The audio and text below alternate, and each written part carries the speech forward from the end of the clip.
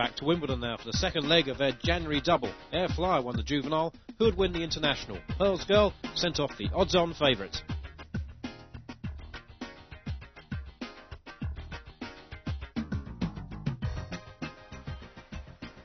And away they go, and racing up towards the first bend, 2 out lively. Pearl's Girl leading up as they go towards the first bend, 2. Pearl's Girl's going to make the bend in front. Bit of trouble there between 3, 4 and 5. Racing in second at the moment, 6 Witches Dean.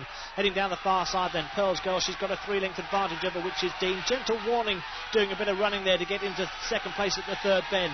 As they go down the final 2 bends, and Pearl's Girl, she's immaculate, isn't she? She really knows how to trap here at Wimbledon. She flies out of the boxes, leads all the way. She's won another big race. Pearl's Girl wins. Gentle Warning second. Great run there, but a 93 Oaks winner, Pearl's Girl.